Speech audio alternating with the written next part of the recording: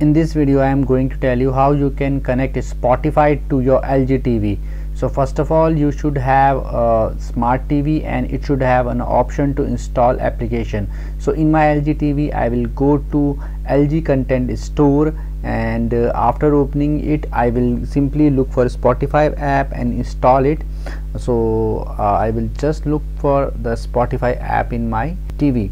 So I have already installed Spotify, so it will just ask me to launch it.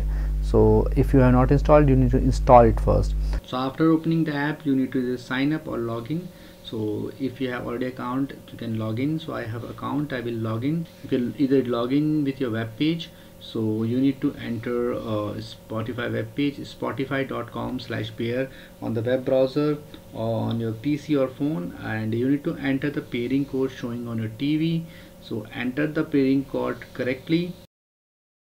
After entering the code, click on next and click on pair now, and it will successfully establish the connection to your TV. So now you can see I have connected Spotify on my TV and it is working properly fine.